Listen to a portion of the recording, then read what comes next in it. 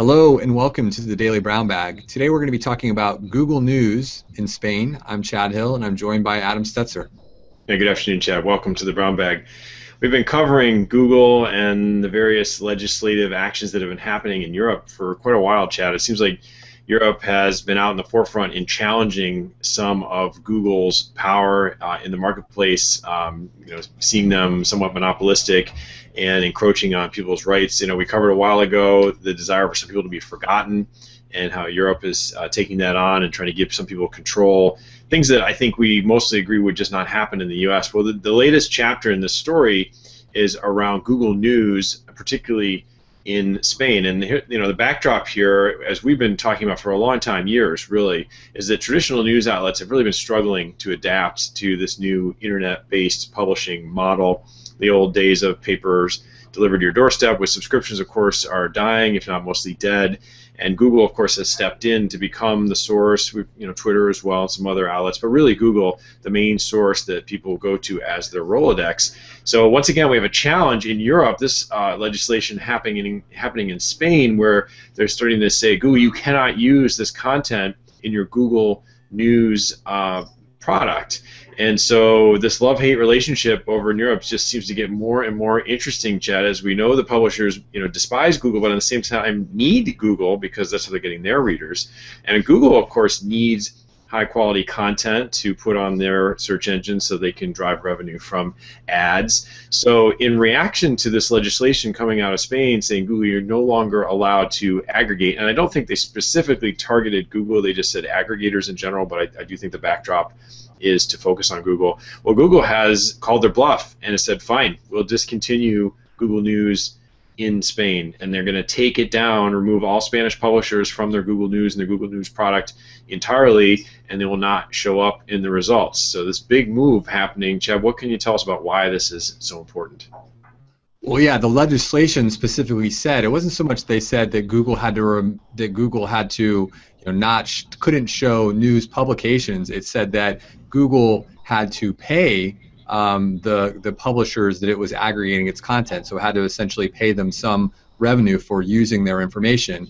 And in this particular case, Google said, look, we don't make money off of this, therefore we're not going to pay, and we're just going to simply remove these Spanish publishers. Now, of course, a lot of people say Google, of course, makes money off of it, maybe not directly, but by having such great content in Google, they can sell advertising in a lot of different ways, and of course make a lot of money from advertising, just maybe not directly off of their Google News product, but it's a critical part of Google overall. So I think that really what basically the difference here and why this is happening in Spain and not some of the rest of Europe is that Spain has said there is no waiver.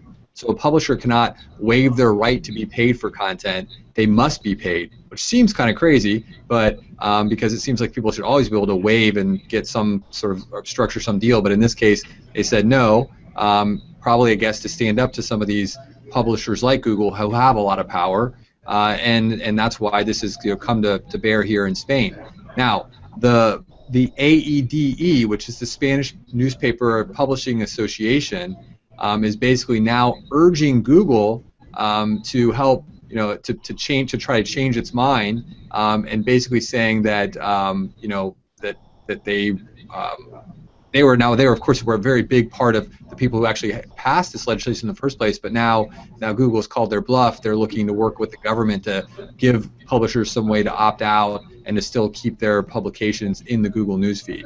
So I think that this is going to continue to roll out in Europe. It definitely seems to be shut down for the most part in the U.S. Google's probably done a very good job from a lobbying standpoint, but for whatever reason, Google in Europe, and we've heard this many times, actually has a bigger percentage of the market and is even a bigger force. And of course, they're a U.S. company with such a large influence in Europe, it's really rubbing the European legislators kind of the wrong way.